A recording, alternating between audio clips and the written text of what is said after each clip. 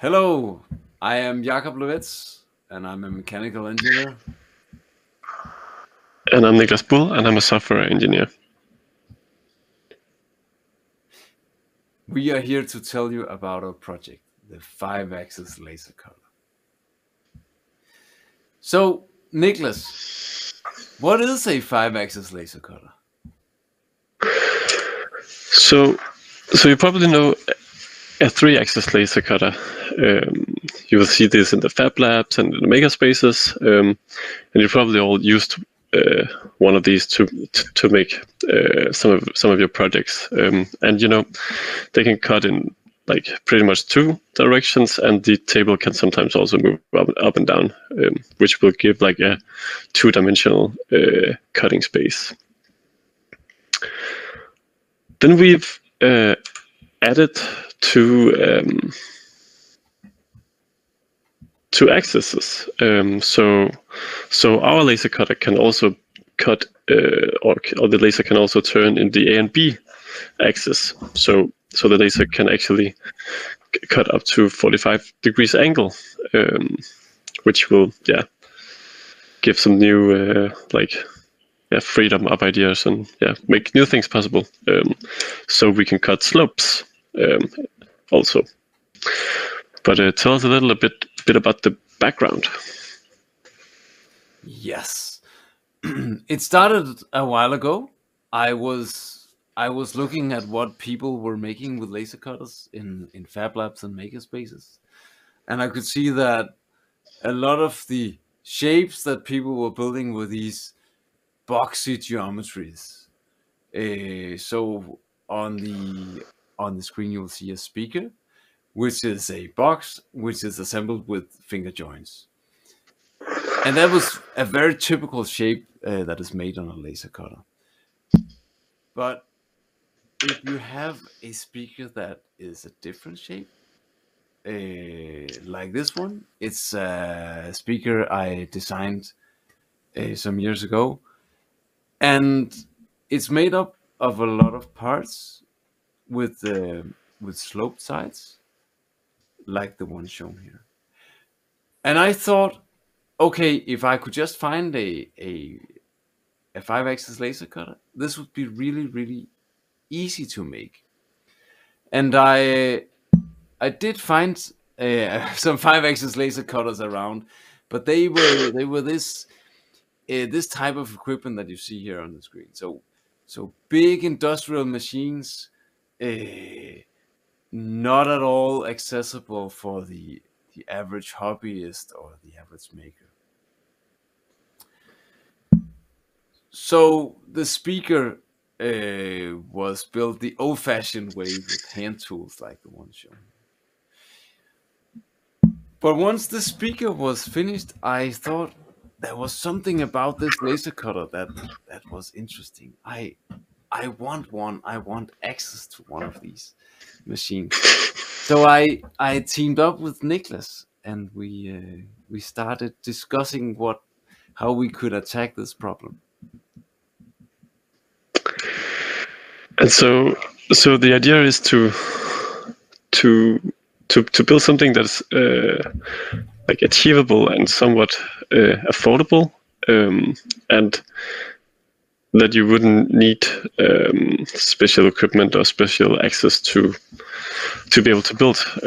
So what we did was to get a laser cutter from the internet, like just a regular one, and then we have modified this.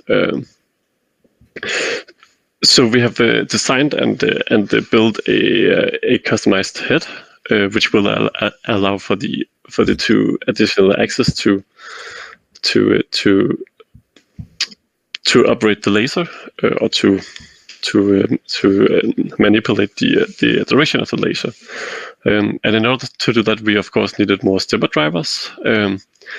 And most laser cutters come with a controlling unit, which is very like you can't just change that. So we basically just took an Arduino Mega and used the DRBL Mega 5 library, which controlling the stepper drivers, and then we could utilize the power source and the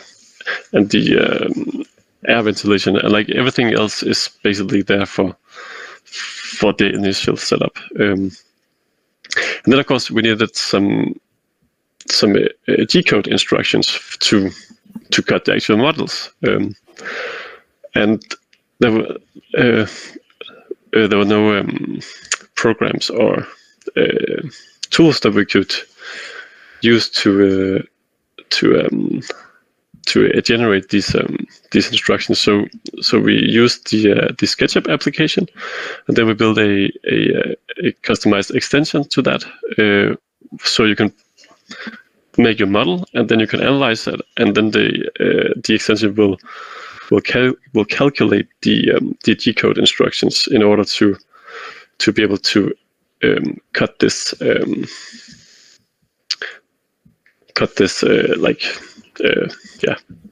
to cut the model on a 5-axis laser cutter. And this is the real deal. This is a picture of the one that is behind Jacob in his basement.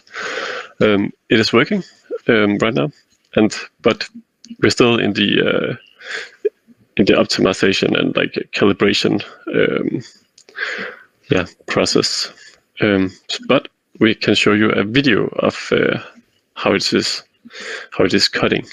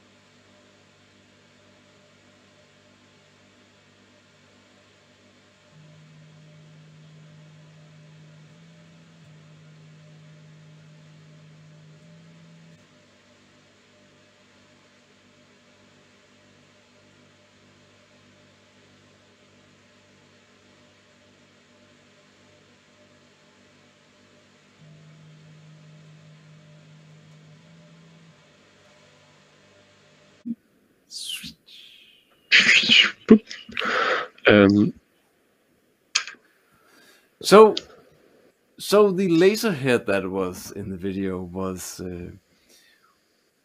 something that was made in a machine shop. So it was milled out of aluminium basically, and it worked nice. It was a nice laser head, but the problem with it was not very accessible, because for you to make it, you would need access to a machine shop, and you would need the skills to operate the machines in the machine shop. So we wanted the project to be more targeted the maker movement. So we redesigned the head, and instead of basing it on milling, we based it on 3D print. So the head that is now on the machine looks like this, made out of 3D printed parts. Right. Let's move over to the workflow. I'll now give a demo of the extensions in SketchUp that we're using for generating the G-code. So here in SketchUp, I have the geometry that I want to cut. In this case, it's a little block with some slope sides, some chamfered edges. So the extension is split up into 5 parts. The first part analyzes the model. You see, it turns green here, which means that everything is okay. Next thing, the program marks which faces are going to be cut, and so in this case, it's all the sides that's going to be cut.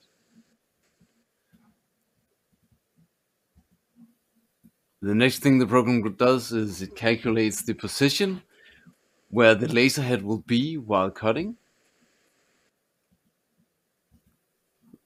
Then the program calculates the trajectory. So it's both the cut lines, as we saw before, but it's also the transport moves between the cuts. And now it's ready to export the G-code. Let's call it G-codes.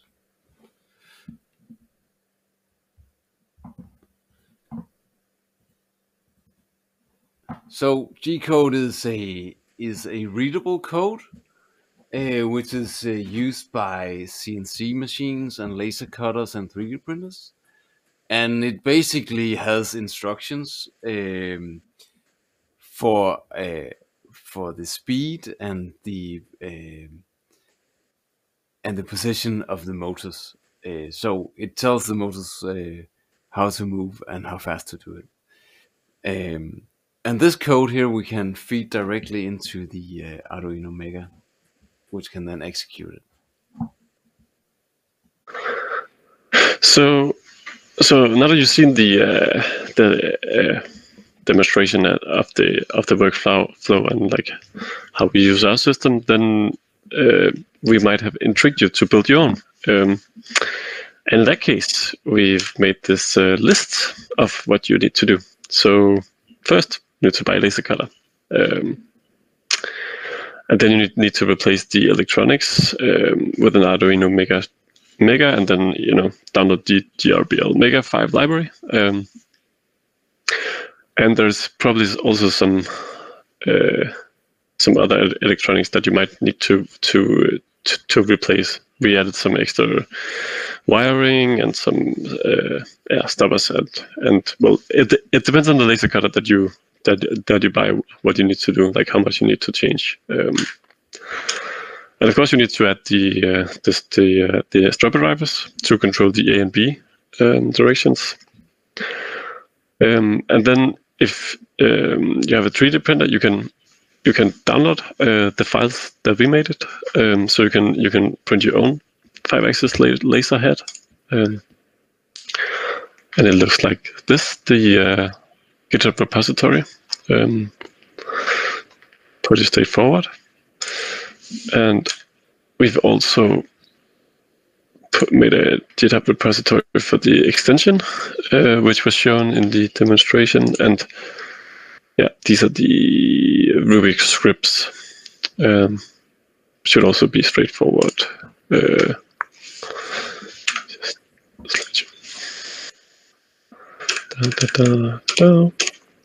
And so this is basically where we are. So we have a functional 5-axis laser cutter with the library and everything.